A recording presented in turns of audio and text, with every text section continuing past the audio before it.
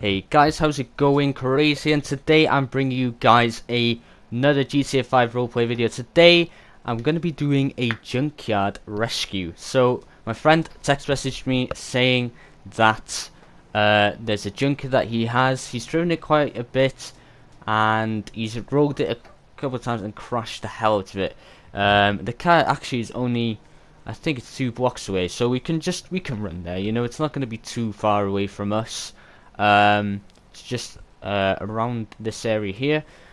So the car it's a classic car, and he says I can make a fair profit on it. I've paid 1,000 for the car already. Seen some of the photos, you know, and you know, I thought a grand's alright, and he was more than happy to take a grand for it. Hopefully we can make a profit. I think his house is right here. Yeah, there it is. So this place is my mate's house. Let's check if the gates. Okay, he's closed the gates, so I'll hop over his fence right here. So the car should be here in his little car lot. He has like broken car. I can't really see. Can I see it anywhere? Oh, there it is. There it is. Oh, that does not look good at all. Oh my god. Look at the back here. The fenders all bent, cracked in. Oh, the boot as well is knackered by the looks of it. Glass is smashed. The front as well. Fenders absolutely got it. He's actually told me he left it out for a while. And you can see that as well as the chrome. All the chrome's rusted. The paint is awful as well. Let's see if it starts up, actually, you know. Don't think it will. Oh, it does. It actually does. Oh, there's a bit of steam, but it actually is. It looks drivable. It is, so I think we'll drive it to my garage now. You can see the bumper as well, and the back bumper there's hanging on by a thread. Let's just break his fence together. I don't think he'll mind, you know. I've paid him a grand. I'll pay him like a bit to fix that. So let's try and get this back to the garage and see what we can actually do with this, because we'll probably need to replace the majority of the fenders except one of the fronts. Oh, you can hear that as well. It's probably the cooling system that we'll need to replace as well. Change all the chrome, get new windows, and the interior as well is not looking too good. So here's my garage. Let's get out. Actually, let's first open everything up to see how it looks. So let's do open. So there we go. Check inside. Oh, the front. Oh, the engine's not looking good at all. The engine's not looking good. It's a bit steamy there. I think, yeah, the coolant system is gone. You can see as well in the filter there, rusted. So I have to change the filter. Yeah, the cooling system is definitely gone. I think that's what's causing the majority of the smoke, overheating. Yeah, we have to change the chrome, change the front fender there, change the rear fenders. The inside the boot doesn't look too bad, but the boot itself is knackered. The bumper there absolutely rusted, so we have to change that as well. The doors look okay, and then we'll have to change obviously the bumper, the front bumper as well right there. So yeah, that fender doesn't look too bad, so we'll probably have to change that. The windows we'll have to replace. Yeah, change the windows. The interior, you can see it's not looking too good right there, but you know, cuts in the leather and stuff, which I can easily do myself. Change the both fenders. Change the boot, and then what else do I need? I need obviously the windows. I think the roof of the car is okay. So I think he's rolled the car. It looks alright. So yeah, I think that's all I need to do really to change it. So let's start off by taking off all the chrome. So let's just take it off here. There we go. Take it off the door. Take off the sides here. Take it off the other side. There we go. Put it down here, and we'll leave that as a little scrap pile. Let's take off the rear bumper. There we go. Unscrew that. Unscrew that. There we go. Grab this. Put it here in the junk pile over here, and we'll do the same for the front as well. So I think it's relatively the same. Let's unscrew.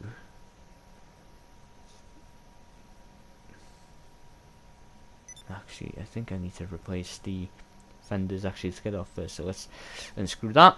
There we go. Unscrew the first bolt. Unscrew the second. That's actually quite hard to get. There we go. The second one released finally. Let's take this off and change the second off. There we go. And then we'll put this right here in a separate pile just to get out the way. And we'll probably do the exact same thing as well for the front and the rear fenders as well. The door, I'll probably leave the door. You can see in the fenders there, I think the front one, it doesn't look too bad, it's not rusted, but the back, obviously when we replace that one, it won't look like that anymore. So yeah, let's unscrew this one. There we go. First one done, second one done, third one done, fourth one done. Put it here in the junk pile, and we'll do the same thing on the other side as well. Let's unscrew that one, unscrew that one. There we go. Third, and then the final one. There we go. And we'll put that as well here in the junk pile. And then we'll take the boot off. There we go. First and the second one. It's not that heavy, so I can carry this, and then we'll take off the bolts right there and right there. There we go. And we'll also put these over here just out the way for now. And then I'll wait for the parts to come to arrive, and then I'll probably just, you know, sort everything out, check the engine and give it a little MOT, and everything. So guys, I've been working hard all day.